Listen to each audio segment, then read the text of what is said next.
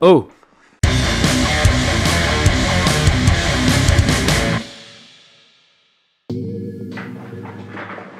Coffee.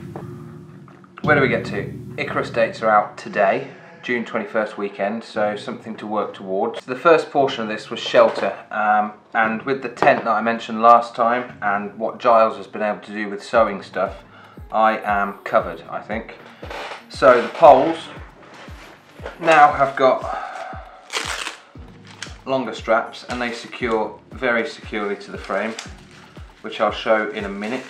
This is the bag Giles made, mentioned in the video up there. So this hangs on the side of the paramotor, off my arm, probably about there. And inside this bag I've got all of my shelter for me and the motor, which is great because it's a bit of a TARDIS, and I'll show you what's in there. So this is the paramotor cover, straight over the paramotor. This is something Giles made. It's a light duty wing bag. It's made of parachute material, which is basically ripstop tissue paper. It's a standard wing bag. It's just very thin, very light, folds up very small. Not one to take to the field and carry around by the string. It will come to bits. But this is to contain the wing and pop it up under the paramotor cover and keep it safe overnight. What is this I put in here? I don't know. Ah, that's the riser bag, just a spare riser bag. That fits in there as well. Pegs. Fly sheet, I put that in one of the bags Giles made just to keep it together. And in the bottom here, which manages to completely fit in, is the tent itself. And that all goes in this bag. So that is shelter sorted.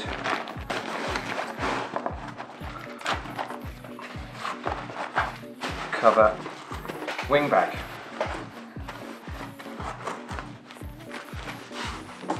Boom, so I'll get that mounted on the motor in a bit and then we can see everything on there. So here's the bag. Mounts on the side like that. Got some double locking Velcro over the back here. Everything goes in there nicely. And here are the poles mounted on the side. They are solid. Not going to go anywhere. Another thing Giles came up with, which I think is great for cross country, long flights, is this cruise control. So here it's not affecting, throttle's hitting the stop. In flight, just pull it to where you want it. Bang, brilliant idea. So that will leave the duffel on my lap free, basically, of any shelter. So I can get my sleeping bag in there, so that's no longer a problem. Sleeping bag and mat in there. That will compress down. Plenty of room on top for other things, i.e. water and food. I'm going to make a little stove. Here's my cup. I'm hoping that everything will fit inside here. Coffee. And I'm going to make my stove out of this aluminium beer bottle. I'm going to cut it down there and then follow some steps from a video to make a very simple stove. Holes around the outside, some holes around the bottom. One flame goes inside to warm the centre and then some other flames come out around the top. That's the plan anyway, we'll see how that one goes. But in the meantime, I've got a box over there with Parajet written on it. And I know some of what's inside, but let's open that up. It's heavy. That's not a knife, this is a knife. So one of the things in here that I do know about is a kit of, it's a typical Icarus Trophy, Icarus X kit from Simon Walker. Not the best knife. Box has been here 2 weeks, I hope there's not a puppy in it. Lots of bubble wrap. Okay. So I'm getting close to 1,000 subscribers, which is pretty cool and a bit mental. I'm not one of those people who says like and subscribe. I think that's the first time I said it. But when I do get to 1,000, there'll be a giveaway through me from the good people at Parajet. So I'll keep that a little surprise for now. But as soon as I get to 1,000, I'll do some like comment below and all the comments will get put into a drawer or something like that.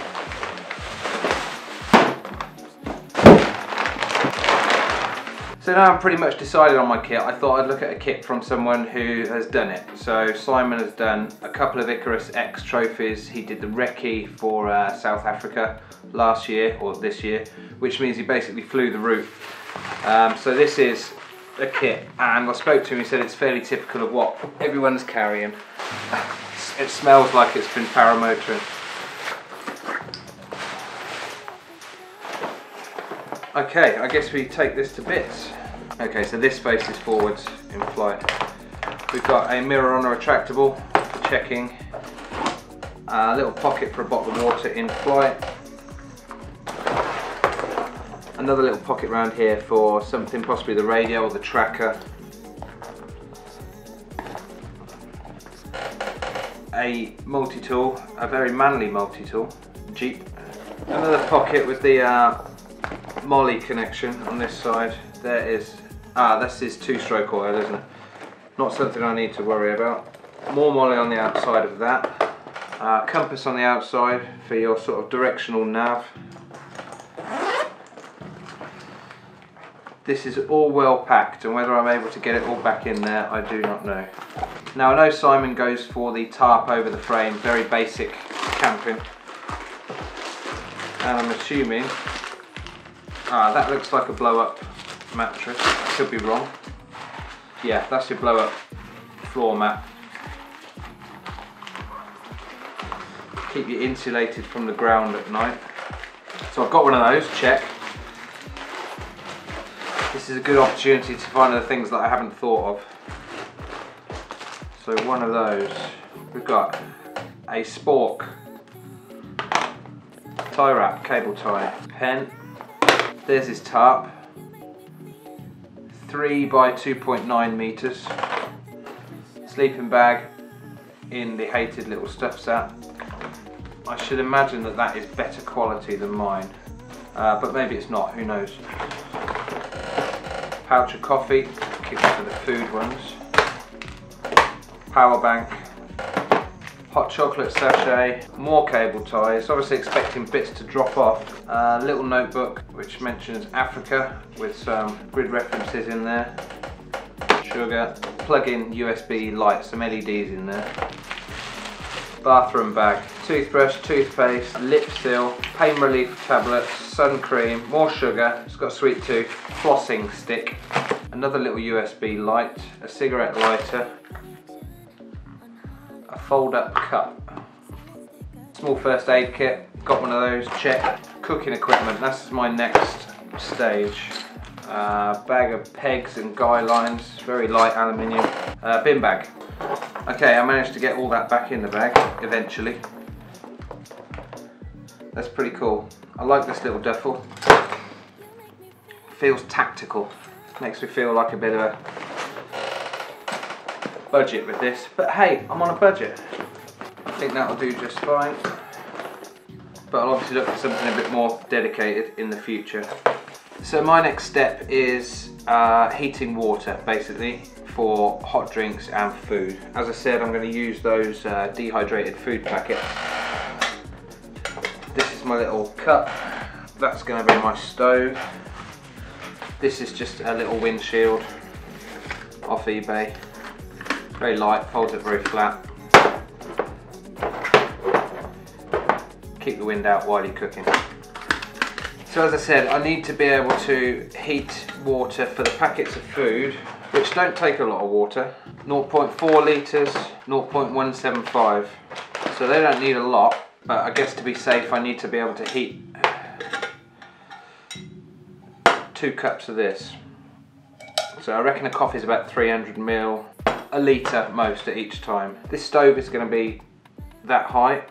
That's going to fit in there. So making a stove is the next thing. There's a variety of alcohol stoves that people have invented and made. A lot of them are made from the bottoms of 2 cans, like Coke cans. The bottoms of 2 put together with a wall internally and then a capillary action up the outside. There's simpler ones that just have fuel sitting in the bottom, and then this is the simplest one I could find. It's just basically a pot with a row of holes at the top and a row of holes at the bottom. You fill it up to the holes at the bottom, light it, burns inside, put your cup on top. As the gas boils off and comes out the top, you can light around the outside as well to heat the outside. So that's the next stage. Do that, do a boil test, work out, well, check it works, and make sure that I can fairly quickly and easily make enough water, hot water, for a packet of food and a coffee. That's the plan.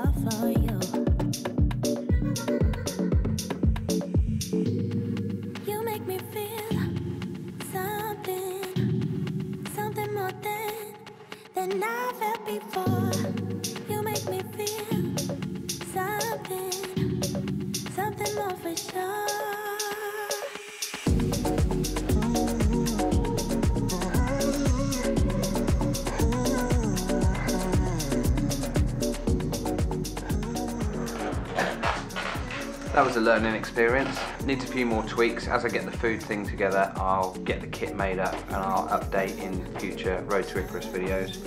Next, I think, is going to be navigation. Get a Kobo, get all the bits sorted for that, GPS chip and navigation, battery life, etc. Let's do it.